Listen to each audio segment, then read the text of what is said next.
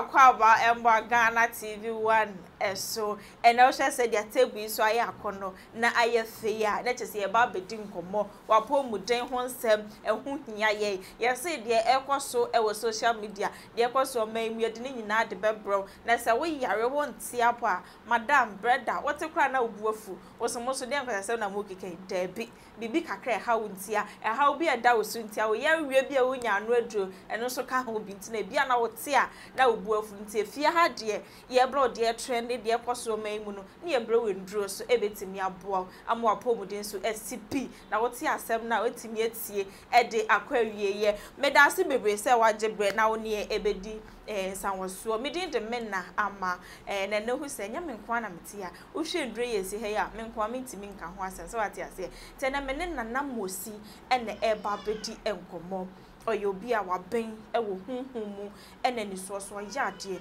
enti wo hwe nwoma etwa tebu so ehie nyina eyenduro anana mosi aje acha wode eboa emankrofo enya omayaresa obi a ne nyoma nkọ yeye die mu ni ade ni nyina ode eboa ntie na me nana mosi ena ebedi nkomo nana me mo akwaba ye mo me gidi se bibia boko sa wo mo ye de me ho ye pa na mosi no bate se eye mokasa no so entrance na ye be hyase no me so se nka odi mosi kasa ede be chia ma shefo okay purum sam bc Sambini fa beduni kana satenga be Ghana Burkina Togo pura nyam fa chap ya mam na mose am pura nyam la ma am pura nyam ne da liringa da lira meton taram gomna ya titla tunda tundi kunguli nyam dunika fo hombe dunwa zininga fa bol nimoro na mosi ton dikli tita nguli nyam moto no waka so man tukrumpo me kama chira de o ka ye chira wase kakra kitwe bi na wo chia wo mo ma chia wo mo se me chia obia de o Burkina mi kuro de o abrokire Ghana obia mi chia wo no so aduro nti na musiti ase me de aduro ni ye de e flewo nti asam short we ya na mo anti krumpe enya mia na nana ensem bebre na ene kwaso social media sis na nsem ho no ebeto dwa se papa bi ono ankasa ne yemu ba enwoma mu koye wetu kwan enwoma koye ti waba na obaye a yemu ba baako waso ne nsa twidi e de na kokonfo so wonkuno no fanye sikadro enfama no na ansa na mebisa se sikadro money rituals ewo ade a ewo ho yetimi eye sikadro e de ma obi yetimi ye sikadro de ma obi ba yam fa nipa enko kunu se ye de disika ba yetimi die nipa dan bo na ye kunu de ye de apeska ba wan kasa di nipa se di koto se me twano kono menya sika dia enya kura okay let's just say sikadro ni de ade wo ho na mum ye mfa nipa no enko ho no sim se ye kotwa no kono okay eni tunu ekwan ben so ena yetimi efa so edi nipa no edi sikadro won say ye wa heba so no bi wa utimi di nipa na nkaza no utimi di ne dan bo na wa kuno bi ahu say maybe nipa asama si we na odi kotwa no kwande ube hu ana maybe wo yare kakra na u de wu nya osika enye se u fa nipa na wa kwato busum no say kunu na menya sika enye sa it's not possible okay entino yenhwe se nipa no epese obmenye sika na sa sikadro na ye di nipa no edane aboa ne ade no how did they do it? Is it possible? Is it that you go with your bag so that the money will come inside the bag, then you take it home, or you go home and later the money will come, or you have to do something, you have to work and the money will come? How you know that these things that we are doing, you will not send your bag there and say the person should give you money and you send it home. You know, we are doing something. You know, you kill an animal and give it to the shrine. Okay. Because of the money will come. Maybe you go home, somebody will 1 month, be what 2 weeks. Now what's can hear the SI say here the eba. But one na wuko ya say kunipen hona na one yes Canada and ya possible. It's not possible. So the money will come, but it won't be the day that you went there with your bag. No, it's not possible. We don't go there with your bag. But rather you go there, maybe request for it. So maybe 1 month or 2 weeks, then the money will start coming. Okay, so how did it start coming? Is it because you have to work and later maybe your work will grow, or how?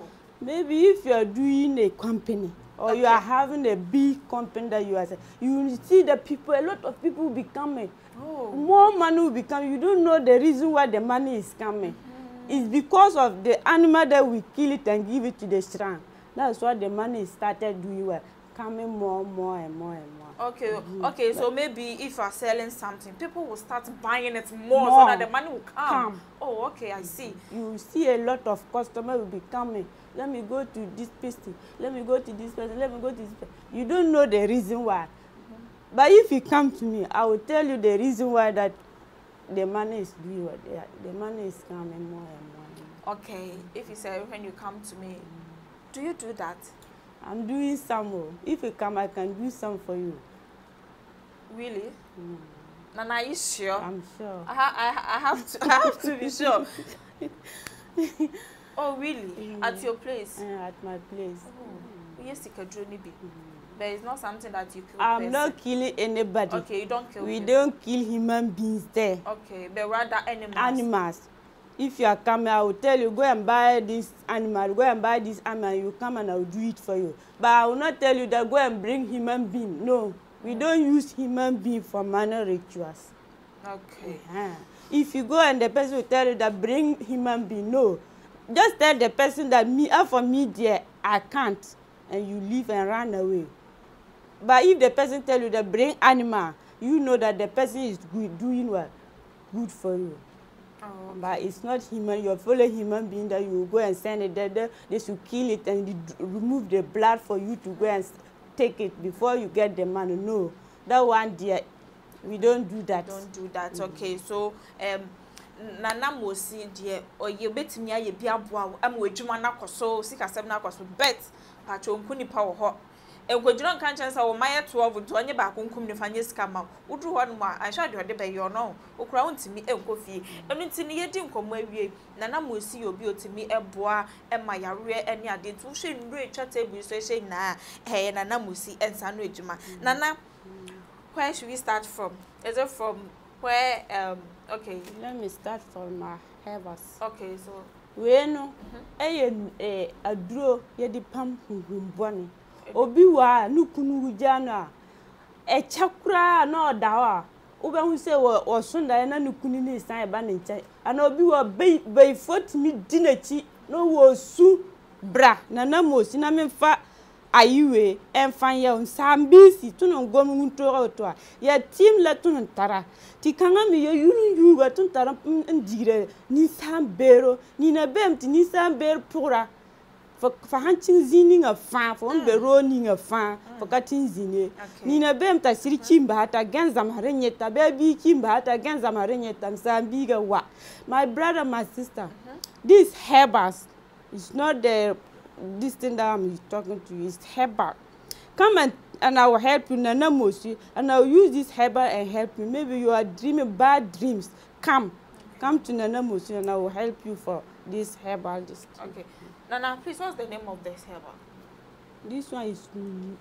What? Nunu. Oh, okay. Yes, I can hear this. The same. But I will add some herbs and I will add it and I will do it for you. It's not this. It's not only this thing that you use. Okay. Okay, Nana, you should get that one before I said that. Where key? Padlock. Key where need the contemporary. Nana Mosi mi di chira no ye yanta for me nana so na e dia duro ne ye dia e fa se me nsa na mi so me fa chira amanfo ki we de timi suma ki nu aburo chire msambi si safi watu no zara safi kanga tuntin di kalam tum na satinga fo hombe zini nga fa tuntin di ka safi wantum fo bukato kinu ye ubetum ni se problem na iwo ho maybe obi timi ji wo yiri firi unsa bra obi upe juma na wonya bra na yan kaki ntumpe na wajuma ne ye de emba wonsa na wo so timi di ye okay o si ye kaki no edibom ne se ho nipa no ne juma no ebia enkoye ni ade kwan be ne be fa so obi timi ji wo yire e firi wonsa na wo yire no kura on pesa wo hwe wanim uba ye be kan asama de tuki no na ye kan bom maybe nipa no na oyire no be da no kwatina wu a obe yare saa na oyire no be san adwana ba ho nana mosi bo se ne dan wu a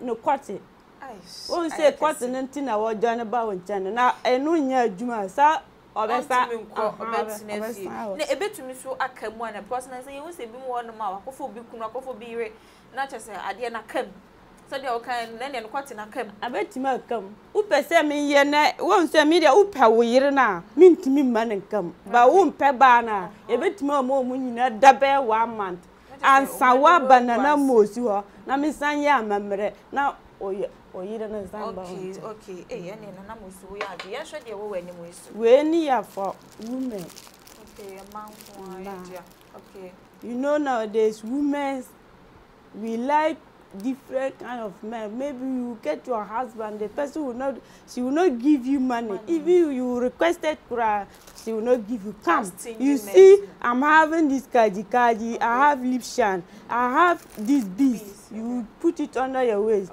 I have a key too. Key. Key suwa, bra. Na mosi, min fa toma we famao. Toma na ye me kan upese ukuni sign check mawa bra upese papa no to ka chewe ya ona wo si fie mawa ya bra msambisi tuntara tantan kan ko tantan na mitu no zara kan yo ya tantan zale fa handa tam to shirmi zakun ko fo wa nana mosi ziri fa handa tam ta daloron ko fo bor buninga faro ziri wurugi diknambo ngurugo mbona na fa han bol mam kapa mam ya mam chinchirito amar mana ndikli moro so na mo so dey o ka kire yi fo nko man se kokra okay enti ya sha se emfa edro no so emfa enyewe edro we ye wo hey buttocks breast and penis enlargement okay nti no so ho asem to say o se sisi amba no mbema sisi o mo pe dia o wa hips eno to uwo ukuni nchana tuo ni ni obekwa abanti brana na mosu ho na membua wo na usuntimi ji ukuni firi obi nsa brana membua wo na usuntimi setra empia abanti bebi awu dia wo se skirt adan brana na mosu ho nsambisi wa fanda ta yo bere team tuntarame diabetes tuntarame hypertension koko timbur fa fo mbore diklimora mbol tundo bra na me fambuo my brother and my sister come we have diabetes hypertension cocoa that's past breast enlargement stretch marks a lot of medicine nana mosi is having some so come on run don't let somebody come and take it before you okay it's no we no aka ho asem okay it's no yen show we so we there okay the same thing we can we kwati dindi kwati eyes when for strong men obi wa no kwate no swa ontimi mpushi ontimi nya hwe bra nana mosi ho na me mbua wo me ma obi nji o yere mfiri hunsa ana ba no so utimi twacha ukunu maybe ontimi be ma bi wa okoya na wa hwe ana bi wa odishema entimi nko ontimi mpushi na bra ejuju upese ye tintin upese jina sunche brana na moswan sambiga wa tuntara yo bere team yo bere fanda tun manu kose wa fanda tamti ya bere me ya woko wa tunana mosman wana sungfom da bat ni de ko pamba fome burugu toto wari klimoro kan ya menti bi enti ebisa for de hiansa obeba nana mosi ho no mo be ma no esua ye kete wo de no wo ye ya na adwojo wo de wa ho de na momo de ko shemu a na adwojo beka so oba no ayusu aduro bi oba no na enye ni ade da bi yare na ye osa de hiansa obeba baji bi na chese we de ye bibiduro kroje na chese ode ma wo nya de awokoda ho no mo me de sekan bi aka otitirmpo ene ma no aye penofo ene eto na yekoda wonum eme de sekan ka ebewiem kwa na nipa no ahwere ne nkwa na we nya ne nkwa na na mosisi wo mode eya haban eno mode ayenti beje na nom na emboa wo nya de se ye koda ho ye de se ka bia twitwa wo be wi akire na busuafo yo ma hwere de bi we de bra na ebeje wo de na mo si ye kwofoforo so a we headache medicine okay we so bibiduro kwa bibiduro ye de ye nana na ye de aduro ni hye ye sa ye duro na nya hospital aduro ni nyina ye bibiduro okay obi wo headache obi wa ni tise na nimse no o sore on timi nkoto fam fa ade na ye ne ya bi wo so fa na ye ne ya bra na mosu ha na mi bua wo na isa yare ni nyina firi ho nsambi suwa nina bem ta zu zabre ya dire tek balen zabre ti nina bem ti azu tek zabre bok chirin woton zabre wa tutun sungfo ti bam ba yora fam be fozi wa fa ti nware okay na de nana mosi ya de pa o kawia no aka no ne kasa no se na be ya wa wonte no so na wetumi ate ho no monso ase we asthmatic medicine okay to we omo yare asthma no okay asthma won say asthma sisi asthma na edoso kola kitu akura wanya asthma penyina wanya asthma first so titine no ubehu se obi be bo oda na wanya asthma that means sisi ade okwa wiye no na ehu se but sisi obehu obi gidigidi ontimi nya aduma dene da because of asthma no our time so ba ubehu se ontimi mpie obre uwa asthma bra uwa stomach ulcer bra uwa diabetes bra HIV bra upe strong penis enlargement bra upe tuo bra nana mosi ni nyina duro mi wo bia duro na maybe membo wo yare na mi nkase nana mosi wa mbo mi yare no bra yare bia nana mosi mitimi di boye de ebo amanfo okay enti nana mosi abowe ni so it say HIV no kan no eno ho aduro ene wo ha no mu enti de hia no say obe contact nana mosi na just wa ba beje HIV and hepatitis medicine no ebi na wa ba beji ebi okay nana mosi yen hwe we so we menstrual pains okay so nowadays a lot of women we are suffering from menstrual pains of course small girl you don't because of menstrual pain you can't even go to any place and do work maybe the very day that you are going to work because of menstrual pain you can't go me see sister bra to mirika bra ye de na ye herbals na ye di ye aduro no enya hospital aduro be no na achina wo sai ko ye de na ye herbals ye abidima uwa brochire ye aduro ni timi ba ho beto uwa Burkina Togo bebia Ghana ha bebia ye wo ye agent no so ye wo bebia e wa Accra e wa Kumasi e wa Sunyani e wa Tamale bebia so freya ye be de aduro na ye de abro okay na menstrual pains de no e kwan be ne fa so ye no eteki no won say ye herbs udi ansuo be hye adistio maybe ti say adichi anapa na wadidi wie no na wa hwie teacup baako na wa ye de wanom unum ya mant ne beduru a o mezet ne be onti hwie onti obi wa so mezet pentimi ma anidane eba wo so ontimi nya awo wan teki a unwo so na maybe be ka say beifo na eya say me wo de be na enya beye time a wan ka sa wunya o mezre pe na won kana asam no ene na e ha wo ne na kwafa eno de aba no okay enti we no de o hia so be hye ne nsuo okay na just what dey anom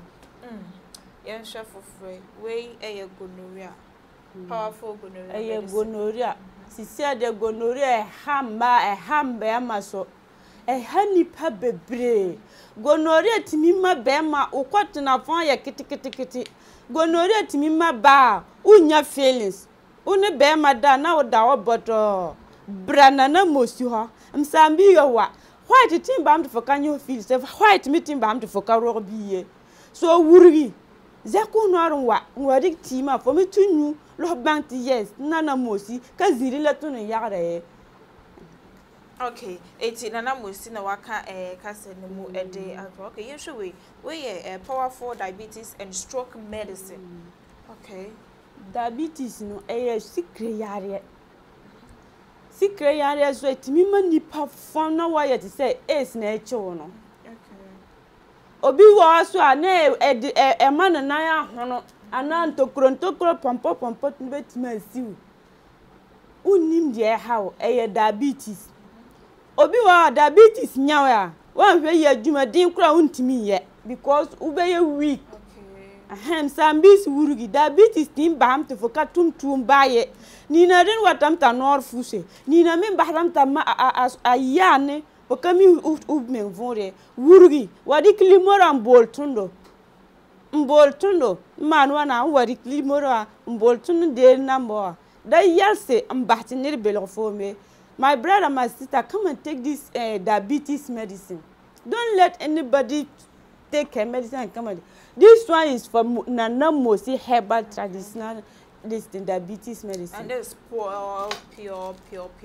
Herbal. Yes, herbal. Okay, Tina. Me wa aniabi. Okay. Yeah, money. Bi wa opeska.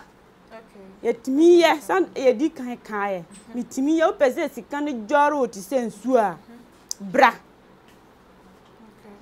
Bra na mosi ho na membua wo obi wo ye adwuma no nkoso bebi a wo kwa hwimba botono upese nsuo ye sika ne joro oti sensu ye digu no bra na mosi ho msambisi wurugu zako nore onwa delivery su form wa kom de form tab suka mezini bange to a ligri no ma mo da zini ba to da zakte for kara zakte da zini ba to do lore for kada lore. My brother, my sister, come and take this rich money.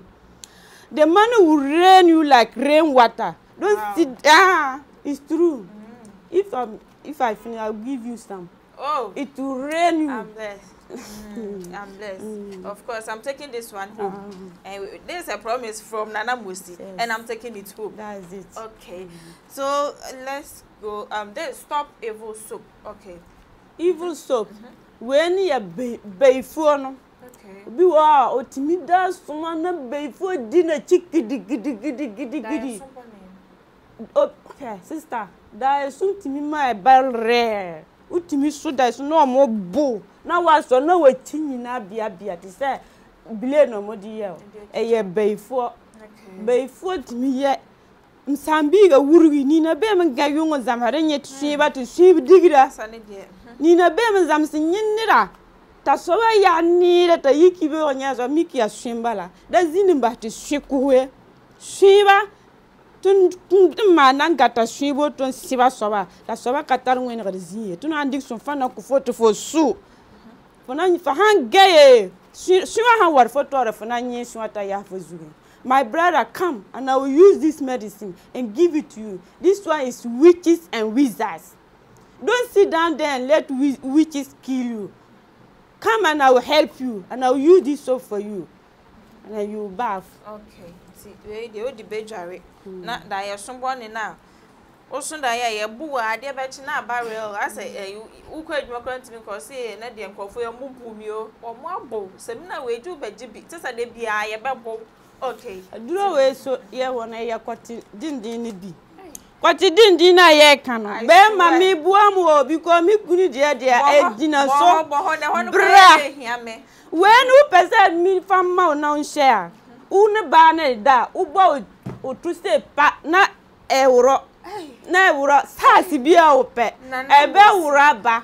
Sister, brother, me mo be juke no. Ba utimi chama ukunu tama minya ware me komi kunu na me dibia kwama na ompe obenum na me so me enjoy won say slim ladies ye pede de na ejina so bra Nana Mosi we me kwa me de be ko wo obenum I swear anything we no onipa no obenum ade na se bia esua ena on mama na ye kese ana say agogo ena on mama muaye den ana say e ade obenum a obi wo ni dia na ado wodun sakura empeja na da wal tebe obi wo so a o di shema fi na jojo seconds or say unuma na wo ubo kakra na ewuro ba no be hu na agina so obeso mu se ta papa nie Nana Mosi inti we no ye odi nsuo begu hu na wanom okay ti we ni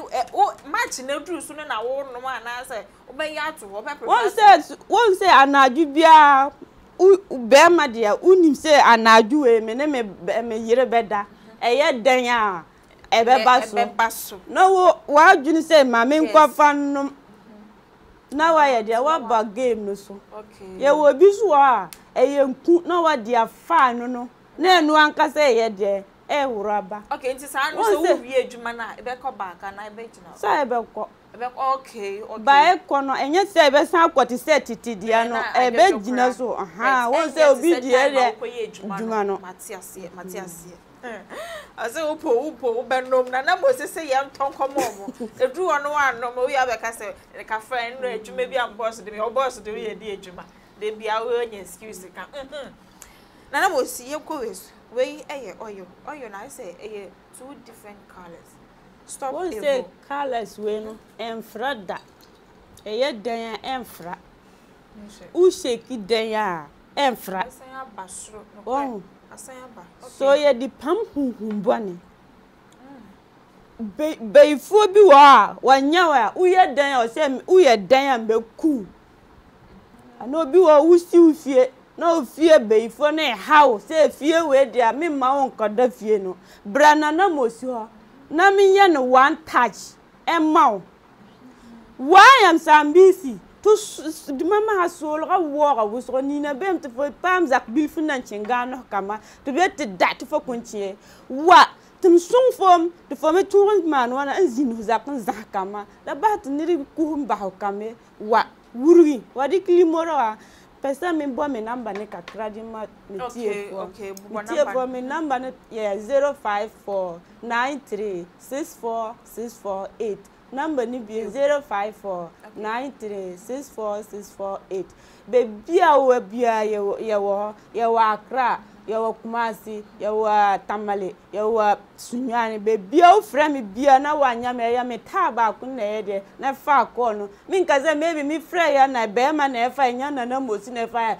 u fa ya wa frɛ o fa call na kasa o problem ni bia ana wo hear voice message ya na mosi mbetia ma okay na che se wo frɛ na se nya no na fa ya na che se nye se bia wa frɛ wrong line there bi na mo bia na obi foforo e na afa man fi se ye ko ohina nim kura na chia me wo ho so ati ase nto mo obi won mo befa na wa explain e de ache na mosi na che se problem no wa solve e de amount na mosi ansa ne be ko ne hwe good luck heba oyo eno ye dey won say good luck nipa bebre wo ha uko obi djuma onya luck problem bia na mo ade asoa wo wa ye o wan ye o no mo say wu na oye bra na me fa luck ni ye de ensu ma na usu ko manager nche na man unu manager ni ye de Israel me ma o ko manager nche na manager na mu na ma msambisi wa fo be na satin wo fo be zini nga fa